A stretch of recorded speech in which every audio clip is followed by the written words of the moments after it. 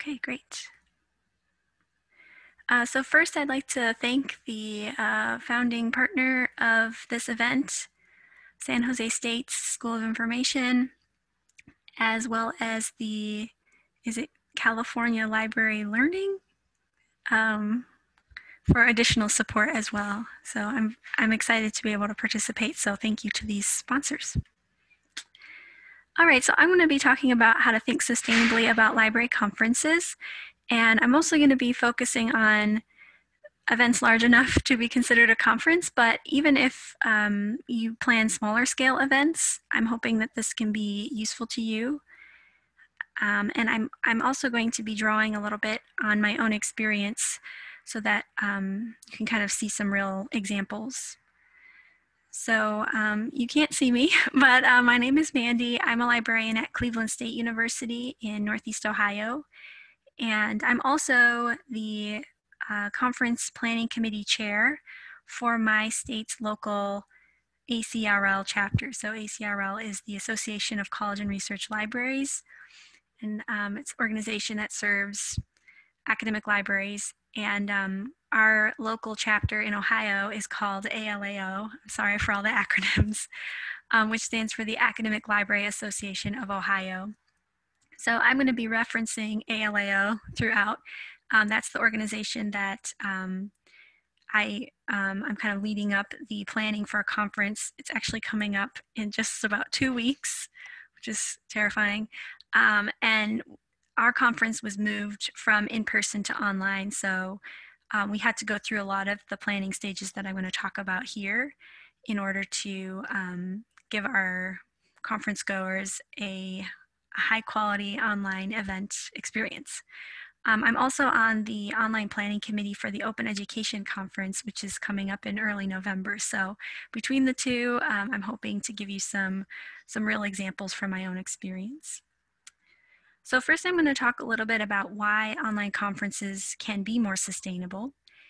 Then I'm going to talk about some best practices with an understanding that, I can only really scratch the surface, and hopefully you all are able to share your questions and your own ideas. I'm sure many of you have attended online conferences that you found really well done, or you're involved in planning events yourself. So I'm hoping to leave enough time for us to kind of share our nuggets of wisdom with each other as well. So first, why move your library event online? And I was so excited when Rebecca Smith-Aldrich talked about the triple bottom line in the keynote session, because that's really how I was planning to kind of frame the benefits of moving your library event online. And one way to think of the triple bottom line is people, profit, and planet. So if we look at each of those, so we look at profit, or being economically feasible as a way to be sustainable. Often online events have lower overhead costs, so it's a little bit, it's more affordable for the organizers of that event. One thing I will say is a lot of folks assume that an online event should or has to be free, but often there are costs involved, and so that has to be made up for somehow. But in the end, it is often a lot more affordable to have an event online, and that ends up trickling down into lower registration costs for attendees as well. I will also say that a lot of folks this year have had to transition a conference that was supposed to be in person to an online format, and that can also be more expensive than just planning an online conference, because there are a lot of fees involved often with canceling venues and things like that. So that can also play into the economic feasibility of moving online. Online conferences can also be more socially equitable. There are folks who don't attend in-person events for a whole variety of reasons. Maybe they have a disability that prevents them from traveling, or they have responsibilities at home that don't allow them to be gone for an extended period of time.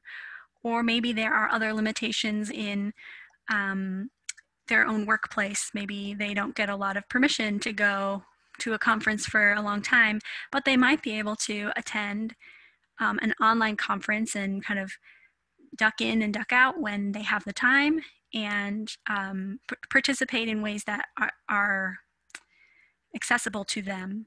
So I know that in my experience, sometimes online events actually have a lot more participation than in-person events, because there are all of these folks who normally just say, sorry, I can't participate, but who can kind of log in when that event is online.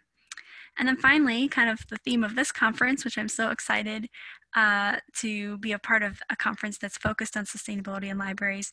Online events can be more environmentally sound. So obviously attendees aren't traveling. Even, if you have a local event, people are driving to that event.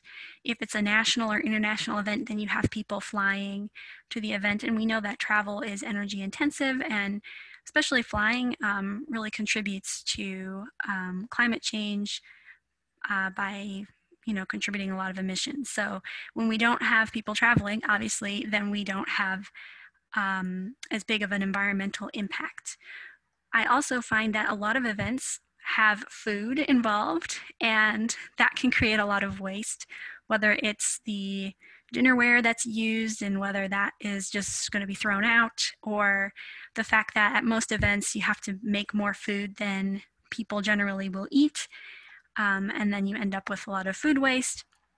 All of that is eliminated if everyone's just at home or in their home environment and can provide their own food, exactly what they need. And then I also find that at some library events we have an interest in swag and exchanging swag, and it is kind of a nice feeling to get some free stuff, but a lot of that swag is made out of plastic and is probably going to be used a few times and then will continue to exist forever. So in an online event, we don't really exchange swag at all, and we can just really focus on the point of the event, which is to develop professionally. We don't need the swag. So those are just a few reasons why an online event can be more sustainable. I will also say, I have experienced this too, and I hear this a lot, that there are things that are lost in an online event that you don't really, that you experience in an in-person event, and you can't really replicate. Running into a colleague and having a discussion in the hallway, things like that.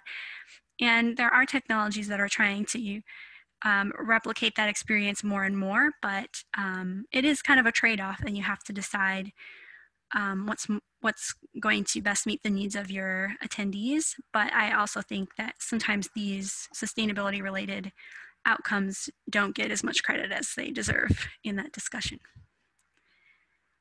Okay, so now I'm going to talk about some best practices for planning an online event. And here's where, if you have ideas, please feel free to jump in.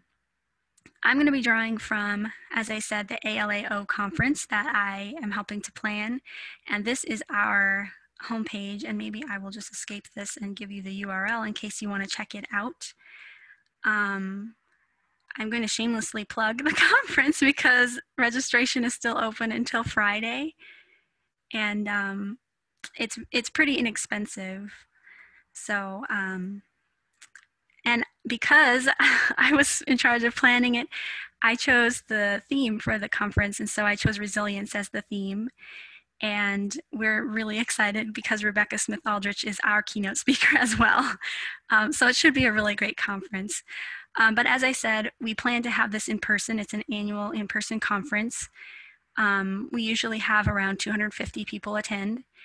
But about 6 months out, we made the decision to move the event online completely. And so we had to make a lot of the decisions that I'm going to talk about momentarily. So the first thing that you want to do when you're planning an online event is to put together a planning team, which is what you would do for an in-person event as well. But it's really important that on your planning team you have volunteers who understand the technology that you're going to be using to pull off the event, whether that's using Zoom or another online platform, creating a website, answering tech questions. It's important always, but I think it's just really, really essential for an online conference. And you may also actually look for volunteers from your organization or outside your planning committee to help during the day of the event. We found that there's a lot that needs to be monitored and taken care of. So you may have to reach out for additional volunteers with those special skills. You'll also need to consider the technology that's going to underlie the event, obviously. But whatever technology you use is going to impact a whole lot of the aspects of the event, from how the participants will get to the content, how that content is going to be saved and be viewable later, how the participants will interact with one another, which is really important, and also accessibility considerations. How much can the technology provide and how much are you going to have to provide yourself? And you see on the left that some options that we looked into, especially the Open Ed conference, they looked into a lot of these different options. They chose Cvent, and their event is quite large. We were considering using Whova. They have a really nice networking feature, and they have an app that you can use. But what we ended up deciding was to build our own website.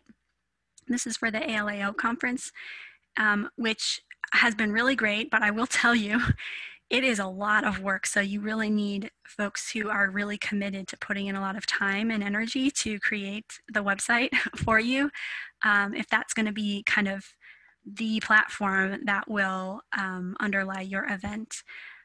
So I think they did a fabulous job. But anyways, this is a list of platforms that you can consider. And lots of these platforms are kind of cropping up, especially in the last 6 months or so. And there are lots of options for how much money you're willing to commit and what features you want to use. So you can check those out. Obviously, you'll also need to consider the event elements and the schedule. So a typical conference has things like presentations and posters and discussion groups and vendors, like a vendor fair, plenary sessions where everyone comes together, networking opportunities where people interact with each other. So how can you replicate those in the online environment? And which things do you want to maybe get rid of? Maybe they're just not feasible. And which things do you really want to put a lot of time and energy into? So if you kind of split up those sorts of events into 3 different categories, you can have pre-recorded sessions, and pre-recorded sessions completely reduce the risk of technology issues. So you're not going to worry that the speaker, doesn't have internet access. Maybe their power goes out, or their mic isn't working, or something like that. If they have pre-recorded the session, you don't have to worry about that. You're just worrying about giving the attendees access. However, on the negative side, a pre-recorded session allows for fewer opportunities for engagement. So attendees can't react in real time and get feedback from the speaker. What I've seen done and what we're planning to do is to have a pre-recorded session with a live Q&A or discussion afterward. And that can be a great way to, eliminate a lot of the technology problems, but also have interaction that is robust and has a lot of back and forth and things like that. I've also seen pre-recorded sessions with sort of an asynchronous discussion, so kind of like a comment posting area, and that can also allow for some interaction from the audience.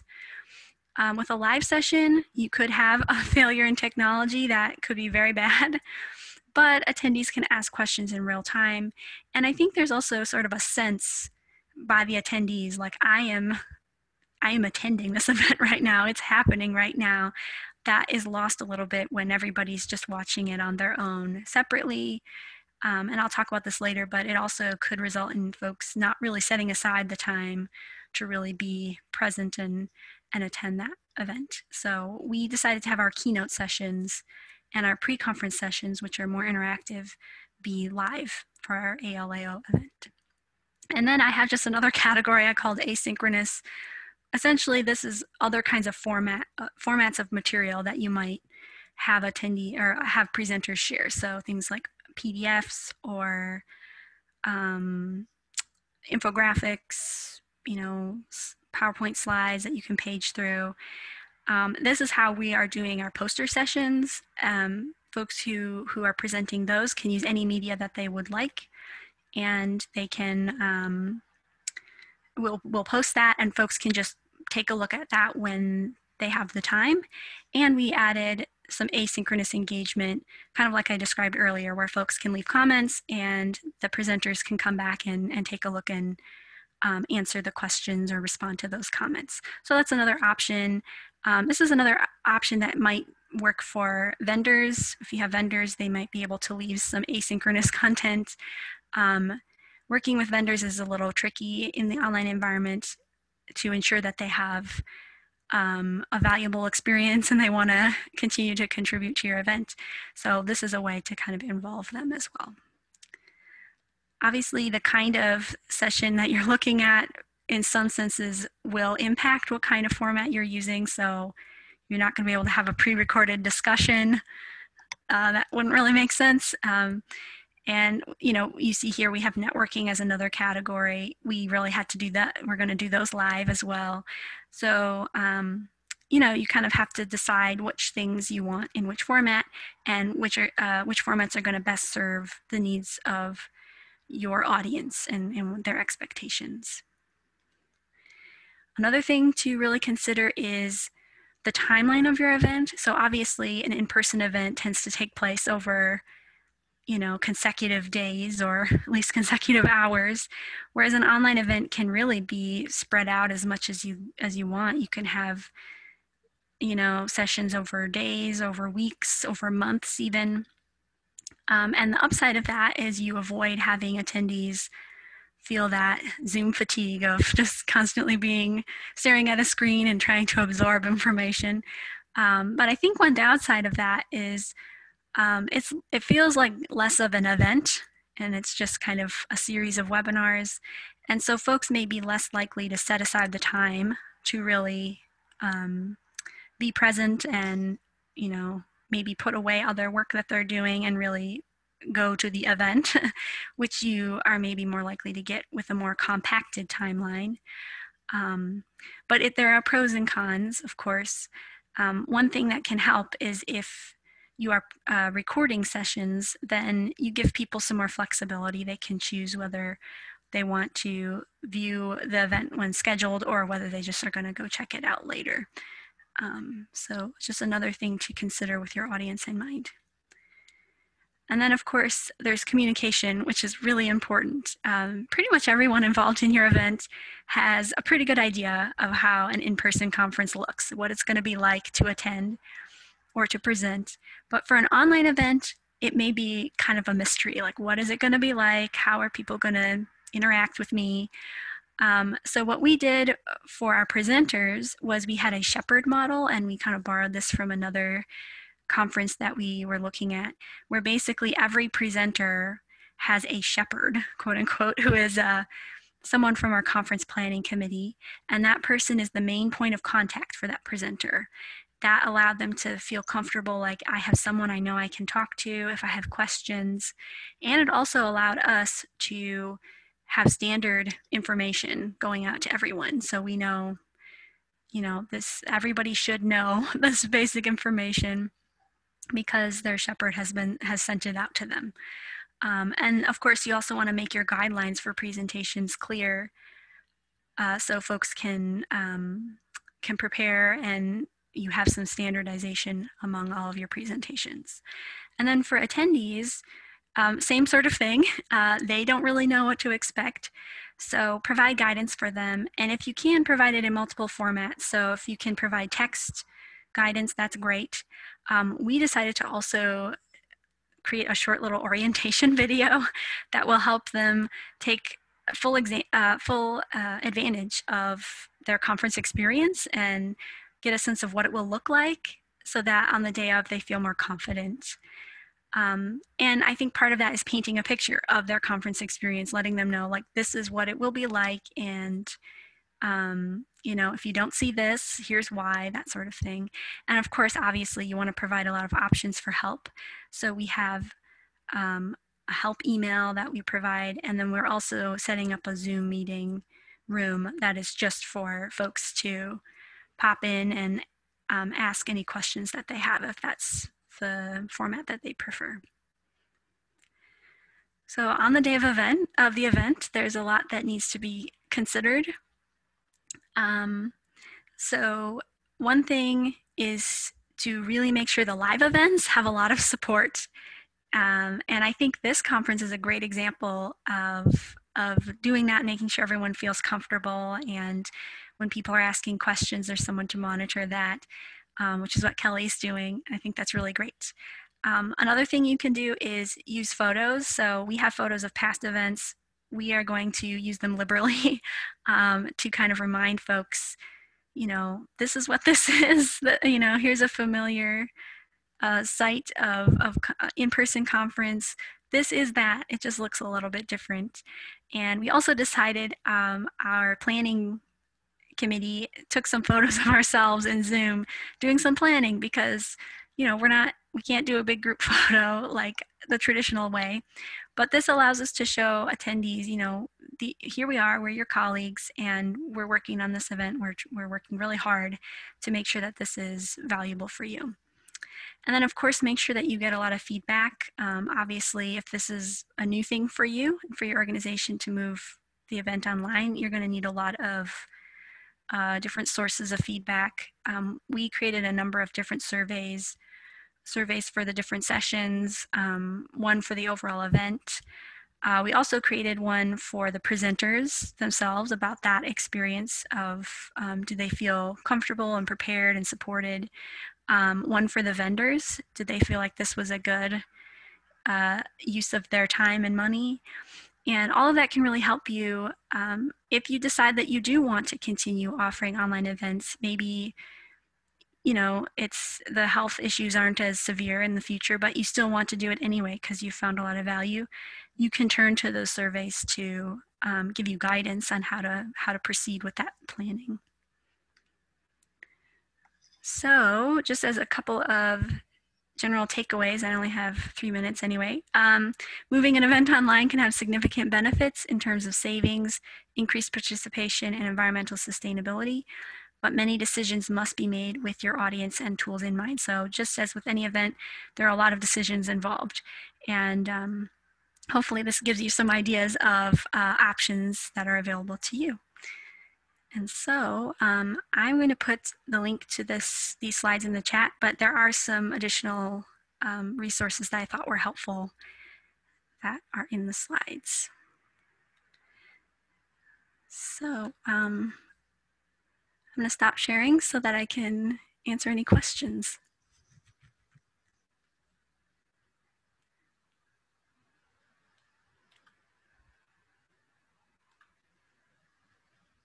Oops. So that's my link to the slides. I have a question, Mandy. Mm-hmm. How much of a lead-up time would you recommend for planning? Well, certainly some groups back in like March and April made a really fast transition, and kudos to them. But I would say definitely 6 months, I think didn't feel like very long to us. And of course it depends on the scale of the event as well. What were the different kinds of roles that were on your planning committee? So we decided to do kind of like a sub-team approach. So we had a small group, who took care of designing the survey, and a small group that was responsible for the website. Other folks that we had someone who was responsible for our communication, writing that out for us. And I think that approach worked really well, kind of split it up in that way. We have another question. How much time did it take to build the website? It took a couple of months to get the shell, and then in the past 6 months, things have slowly been added to it. And a lot of the stuff isn't on there yet. During the actual conference, there'll be a password sent out to all of the registrants, and then the conference site will be password protected, and all of the sessions will go live. So you can see a lot on there now, but there'll be, a lot more actual content in a couple of weeks. And we have a question. What is the biggest challenge for hosting an online event? I would say the biggest challenge is helping people with expectations. They expect the event to be similar to what they're used to, and in a lot of ways it won't be. And so kind of helping to navigate them through that so that they still get a lot out of the event is probably the biggest challenge. Yeah. Thank you, everybody. Thanks for listening. I hope this was helpful. And thanks for your comments. These are great.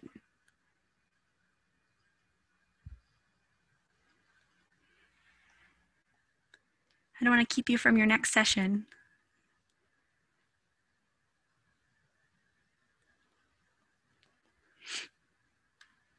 Bye, y'all.